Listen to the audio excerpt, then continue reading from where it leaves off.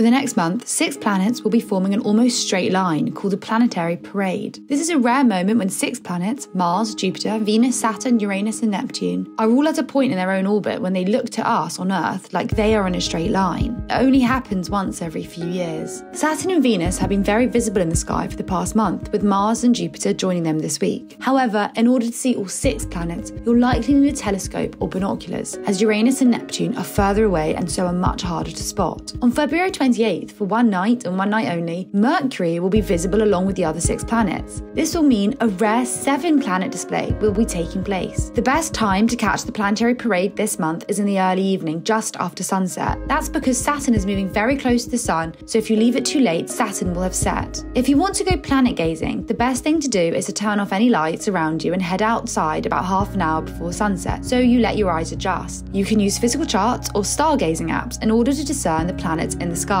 The planet parade, as it's being called, will continue through February, so on a clear night you should be within chance of spotting it. Are you planning on checking out the planet parade? Let us know in the comments below.